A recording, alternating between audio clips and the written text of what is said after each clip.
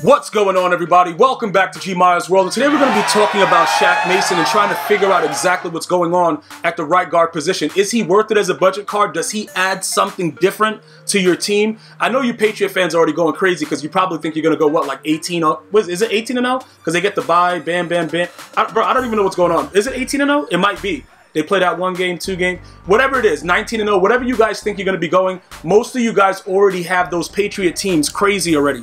So that's been something that I've been getting asked since I actually saw it last night on Twitter. And actually, responded on EA Sports _MUT, their Twitter handle.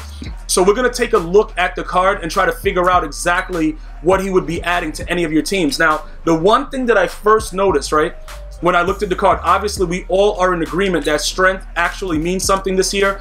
Obviously, with other things that are going on in the game, dudes are getting mossed out of control. It's wild. You can see somebody about to snipe that for 146. I can see that coming, but we're not going to worry about that because I don't really got bread like that to be buying cards for training right now. But that's a pretty good price, I believe, for 89 overall. Somebody's just trying to get rid of them. Now, look, this is what I want you guys to understand. Obviously, you see in the left side, the top left, the purple icon. So obviously, he's a power up. You can actually get +1s to each and every one of these, like all of you guys pretty much already know, but some of the newer viewers may not know that. So you have to add 1 to each of these numbers that you're seeing right there. Now, when you look at the right guard position, some of you guys are going to still ask me like, yo, Gmia, are we still, staying with the legends? For me, Larry Allen is still a goon. And the reasoning behind it, they made him so souped up at the position that strength, even when they give other Cowboys, like Zach Martin and other cards, as they get their upgrades, as we see what goes on, they didn't do too well against the Saints because, bro, they couldn't open up any holes for Ezekiel Elliott. So I don't know if any power-ups are coming soon for those guys, but he already has a formidable strength going forward for a decent amount of time, regardless of what happens. Obviously, we don't think that they're going to 100 overall, so 99 is probably going to be the max. So if you figure the Ultimate Legends, when they put it out later in the year, we should still be pretty good around the 91 because, to be honest, bro, like 90 to 94 tier strength, pretty much same thing. So just look at that aspect and see that he's going to be at 85. All right, Shaq Mason, if you power him up.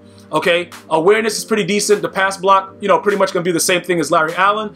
Pass block power is going to be, the 85 to 89, same thing. Pass block footwork, you know what I'm saying? Whatever. Run block, that 88 goes to 89. Add a little zone run or power run on them, whatever it is. Or the John Madden coach upgrades, that easily goes to, you could get that to a 90, no problem. Run block power, that's pretty good. Okay, now, when you look at that situation, right? That's pretty much what I wanted to discuss because that's going to go to a 92. But like I said, 90 to 94, pretty much they're going to probably play the same. The run block finesse, I think that's what that is, right? That's going to go to an 85. So it'll be the same thing as Larry Allen because like 85 to 89, same criteria. And remember, guys, when I look at this stuff, I look at my cards and I try to distinguish the differences between, when I'm doing one thing and then I take out a card and I put in another one. So I put in the work to kind of see what's going on before I just tell you guys like, yo, this and that.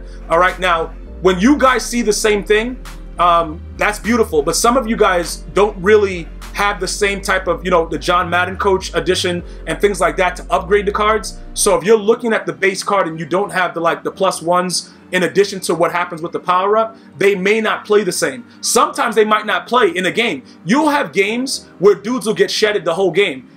I haven't had that issue with the exception of Lane Johnson.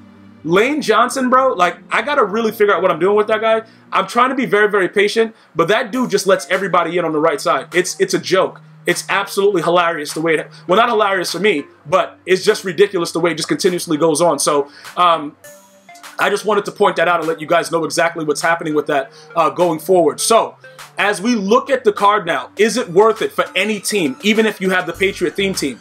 That is going to be determining on how many Patriot players you actually have, because that strength is what scares me. Okay, even everything else that he has, it's fine. It's like the same thing with like Jason Kelsey. If you guys remember when they gave him a limited, I was very, very cautious about that whole situation with the way that his just the whole makeup of everything that he was as a player in the card. I know that if you're not doing things other than running, you're going to get shedded. he doesn't really have the strength to keep up. So that's a major thing that you guys got to look at. Whether or not you think that you can get him up to be formidable, because a lot of you guys, like I said, many of you guys are Patriot fans and you have Patriot theme teams. So you could possibly get him like really, really sick and wild. In addition to all the John Madden stuff, some of you guys got the passing and the rushing right now. That is huge. So that could absolutely work. But look, let's look at the bigger picture, right? He's an 89, so he'll get chem to a 90. So even if you have a Patriots theme team, you're not losing anything based on the way my O-line is set up. All right, this guy right here, I think it's probably because he's an 88, because everybody that's at least a 90 on my O-line, they put in major work. So with that being said, it has to be something with that. And also, when you look at Lane Johnson, because a lot of you guys are like, yo, bro, I had to get rid of him for the other guy, the theme legend, whatever, theme diamond, right tackle. He's way better. You see that 84 strength? You see how it comes up again, guys? And many of you guys that watch me stream, it's visible. This dude is getting bodied every single snap. Like, it's not even a question about it. It's just straight, like, this dude is getting manhandled, right? So you guys got to understand that when it comes to that type of situation, it's very, very difficult to try to assess whether just having a guy that's like, he's so fast, you know, 76, is that really something that matters over strength? Probably not, because he's not able to hold his blocks. Now, you'll look at Munoz and you'll be like, yeah, but he's only at 88, like, strength. Like, what is he doing? This dude straight pancakes dudes. I don't know what it is about his card, you know, but he handles his business. And again, remember, he's like one lower at the strength factor. I could easily probably get, you know, 5 Eagle players and get him up to an 85, but it still would be very, very difficult to try to get what I wanted out of this situation. You know what I'm saying? So I just want to point that out and make sure I'm very, very clear with it. The higher the strength at any position, the better that these dudes are going to play. And you'll see the differences. You know what I'm saying? Like, it's so visible to see how longer they hold their blocks and how harder it is for people to shed them. Now, even though he has, like, you see how all his numbers also are in like the mid 80s to lower 80s, like the 83 run block finesse and all that, that's a huge factor as well. So you got to remember, with that card with Shaq Mason, his run block power is going to go to a 92. So he might actually at right guard play a little bit better. Okay, he might play a little bit better, but just remember, this guy Larry Allen is already at a 90. So theoretically, they're doing the same things. All right, so look, bottom line about it is, you want to make sure that you formulate the best O-line possible in regards to strength and the other attributes, you know, the run block. Obviously, I run the ball a lot, so I need these guys to hold their blocks a lot longer. When you look at my situation with John Madden with the tier 2, you can see that I still chose the passing, and I still have yet to go back and put the running back on them, because it just doesn't really matter. Like with Michael Vick, another thing that you guys will notice, I want to point out with John Madden Coach, when you see the attributes light up, as far as, like, you know, I'm going to show you this right here with Michael Vick. You see that 94 throw power? I can't really figure out if that +1 from John Madden is actually making him throw the ball as far as he actually does, or if I took that away, would it be the same? Because realistically, like I told you, 90 to 94 should be the same type of tier. Once you get to the 90, you know, like the 95 or whatever, that should be maximum, like, throw power, even with everything that's going on. And I think that what happens is, as EA Sports continues to tune the game, it changes up a lot. It makes it a lot different with the way that everything goes on. As far as gameplay is, like, you know, for instance, if you bullet pass, you hold the button down and the guy is beat deep, and you bullet pass with Michael Vick, he'll actually throw the ball like 60 yards without bazooka being activated. All right?